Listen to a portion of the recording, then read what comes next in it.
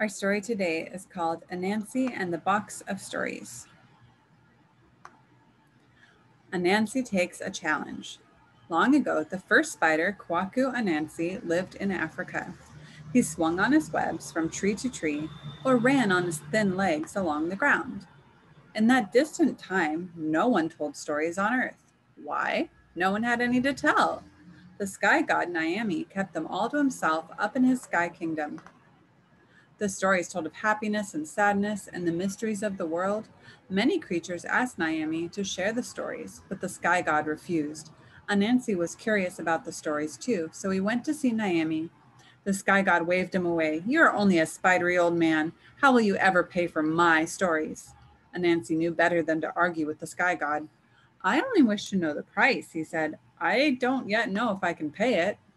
Naomi laughed again. "Very well, I'll trade my stories for 4 fierce animals. First is the python, Onini, the snake that swallows people up. Second is Moboro, the hornets that buzz and sting. Third is Osebo, the leopard whose teeth are as sharp as knives. And fourth is the fairy, Motia, who stays unseen as the wind." "That is a high price," said Anansi. "Such stories must be wonderful indeed." And then he bowed and returned to earth. When Anansi got home, he told his wife, Aso, what Naomi had said. "I am no match for these creatures in strength or speed," Anansi said. "How can I capture Onini? If I make a mistake, he will surely swallow me." "A python's strength lies in his body, not his brain," said Aso. "You must outsmart him from the start." She paused. "To do this, you'll need a palm branch and some long vines." And then she explained the rest of the plan. Anansi took the branch and the vines to the stream near where Onini lived. "Onini is a great python," Anansi said loudly. "I'm sure he is longer than this branch." Onini listened from the leafy shadows, and Anansi's words confused him, so he slithered out onto the path. "What's that you were saying, Spider?" the python asked. "I was talking about you," Anansi said. "You see this branch? My wife, Aso, said that it was longer than you are. I told her she was wrong.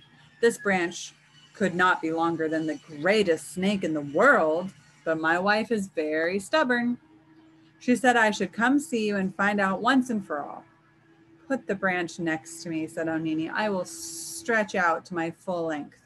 Then we will see who is telling the truth." Anansi put down the palm branch and Onini leaned against it. "Well?" Onini asked. "Patience," said Anansi. "I must measure carefully." As he talked, he bound the python to the branch with the long vines. Over and over, he wound them around. "So what have you learned?" Onini asked at last. "Good news," said Anansi. "I was right. You are a little longer." Onini was as pleased as the greatest snake in the world could be. "So now you can release me," he said. "I wish that I could," said Anansi, "but there's also bad news. I must take you to Naomi." So Anansi spun a web around Onini and carried him back to the sky god. If Naomi was surprised to see Onini, he hid it well. "I will take the python," he said to Anansi, "but you are not done yet." Momboro the hornets. Anansi returned home to share the news with Aso. "All is well," she said, "and yet your face is long.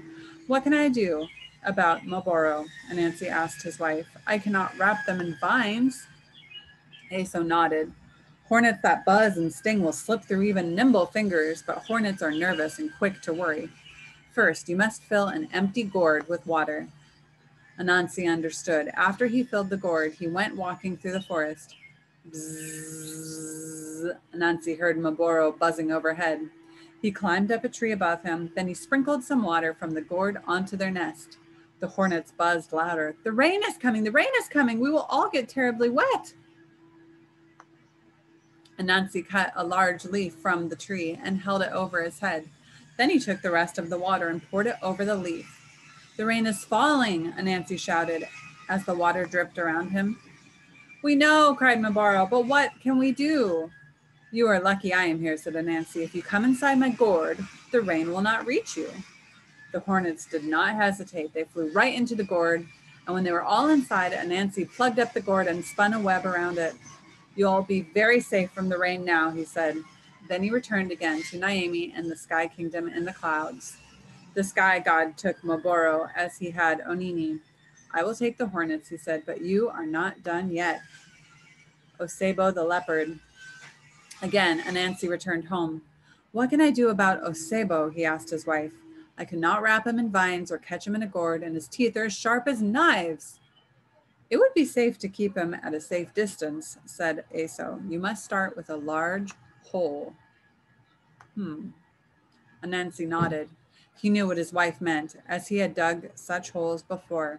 Anansi returned to the jungle and found Osebo's tracks and there he dug a deep hole. Then he covered up the hole with leaves so it was hard to see. The next morning, Anansi returned to the hole. Osebo was prowling around the bottom.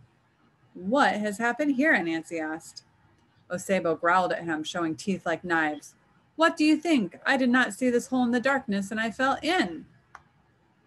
How unlucky, said Anansi.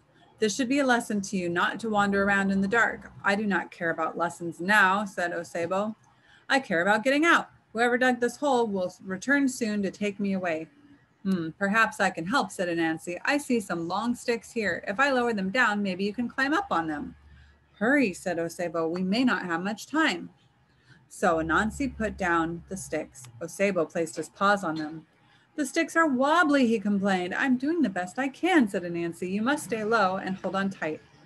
Osebo crept up the sticks, keeping his head down. But when he was almost out, Anansi hit him over the head with a club.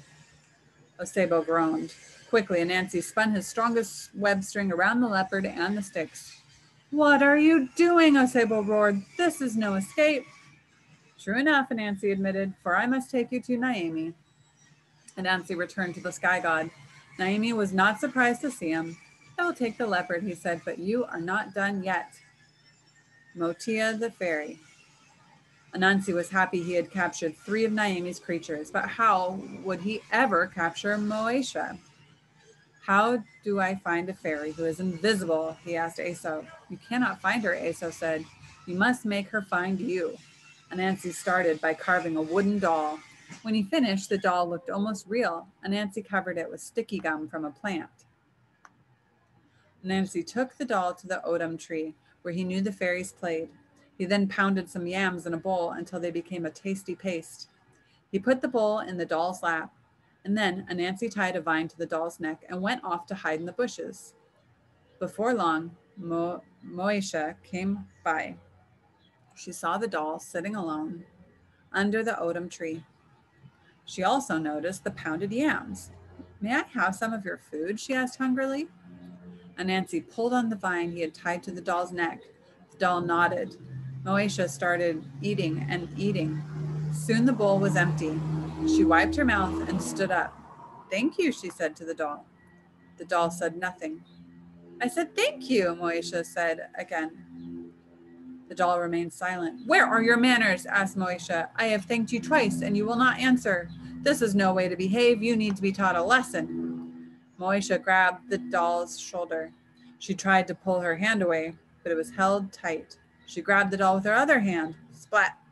Now Moesha was really mad. She kicked the doll with one foot and then the other. Both were then stuck as well. Anansi stepped out from the bushes. What have we here? He asked. Moesha vanished at once, but that did no good. Visible or not, her hands and feet were still stuck tight to the doll. So Anansi spun a web around Moesha and brought her up to Naimi. When the sky god saw them, he called together everyone in the kingdom. Hear me, he told them. Anansi has met my price. My stories are now his to do with as he pleases. When Anansi got home, he shared the stories with Eso. They laughed and cried and even shouted in surprise at the endings.